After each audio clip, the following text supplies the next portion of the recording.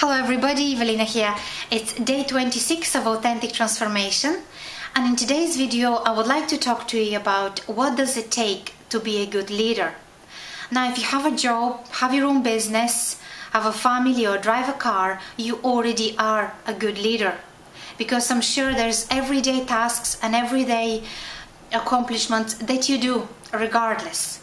And in a nutshell, I think what leader means that it's a person who do whatever it takes daily towards a goal, and a person who doesn't let circumstances or people hold them back.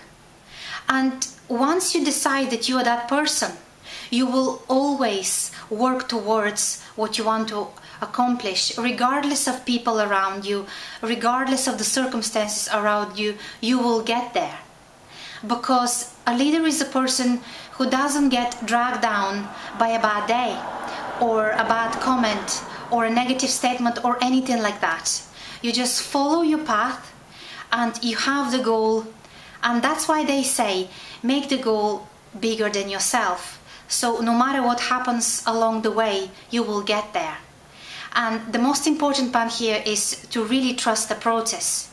Sometimes you would have a day where everything is going to completely fall into place. Different days might be a bit different and you will feel like you want to stop.